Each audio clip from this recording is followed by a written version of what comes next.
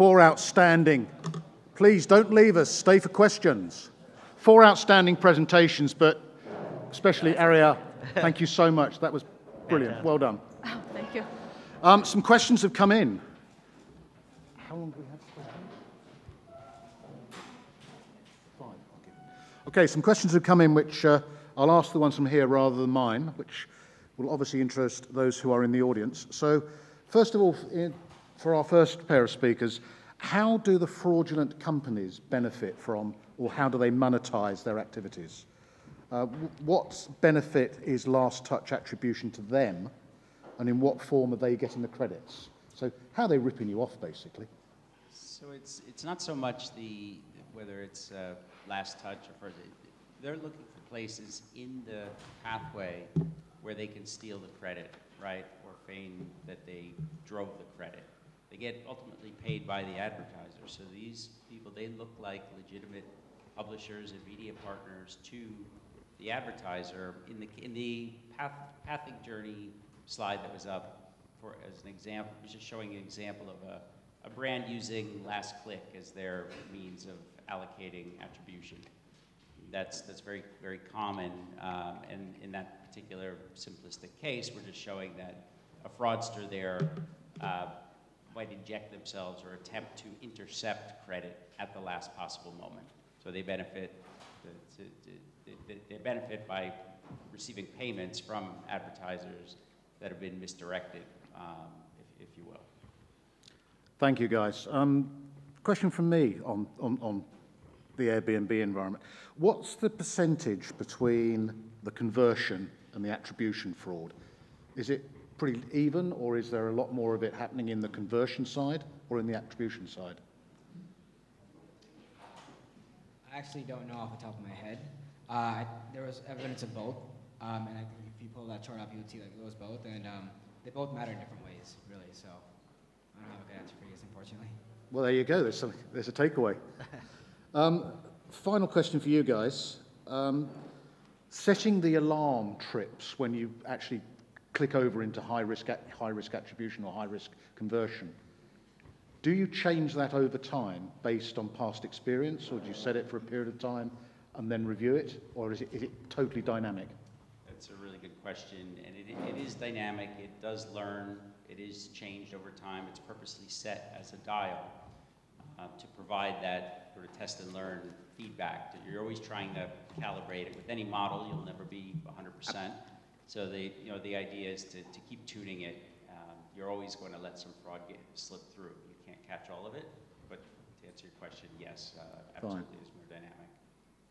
Thank you very much. So, moving on to the VIA example, and some great business learnings there. David, I was really impressed that the critical success, the last 4 items, they were business-based and they were customer-based. And that resonated and came out very clearly. In terms, though, of the personalisation, how far, Arielle, can you take the personalisation? I mean, or do you have a set of buckets around the way in which you want to adapt the product? Because there must be financial and investment constraints on that. Yeah, sure. So, I mean, everything that we do, we have to weigh like the pros and cons of doing it. But I think the benefit of operating within a growth team environment, we're really testing things before we're rolling them out broadly, is we have the freedom to test. And I think that's like core to everything that we do within our organization. So before, trying to really like push the limit in regards to different features that we want to roll out, or different things that we think are like core to our business. We test it so that we have then the data that we can then take to either the financial team or the product team or whoever else we're competing with for resources to make our case. So it's a broad question. I don't have like an exact answer, but basically we try to test everything before really making like the internal case to roll it out within our native app. Cool. So a Friday afternoon, 6 o'clock, Red Lion Square to Gin Bar in Covent Garden, could be customised. Yeah, definitely. I think you got a customer. Okay, one more for you guys, which I think is only fair, which came in also from here. Here we go. What advice would you give, to both of you, would you give for brands that want to start measuring their consumer CLV but don't have direct-to-consumer channels? And that was anonymous. Great question, whoever it was. I mean, I would say look at the data that you do have and try to figure out how creative you can be with it. Not only how far can you push it and look into different things, but also what additional data you would need to build on top of this to really have your answer. And then from there, you can start exploring other options.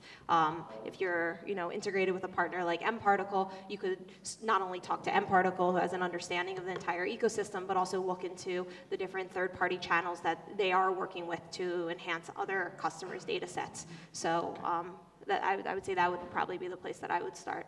Probably have to take a more sample-based approach. The people in Kantar could probably answer that better for us from the previous presentation. But it's a great question for this category, because in the Lyft IPO, it sort of came out that I think only 10% of the customer base are profitable.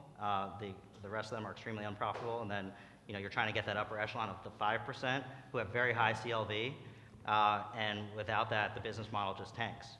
And that's essential in these high growth businesses, that you're keeping a close eye on your most profitable cohorts, while also not limiting your market size. So Via is very attentive to that. A lot of the other companies that I mentioned are very attentive to that at the individual user. And that's another advantage of having a persistent customer database, is that most, like DMPs, for example, or other sites of marketing tech, are very short-term focused. And the big innovation around the CDP is that here's an operational database that persists over the lifetime of the customer, so you can look back and see the true value of every step taken along the journey.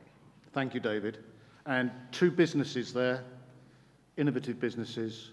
I wish you all best of luck and terrific presentations. Thank you very much. Please thank the speakers. Great job.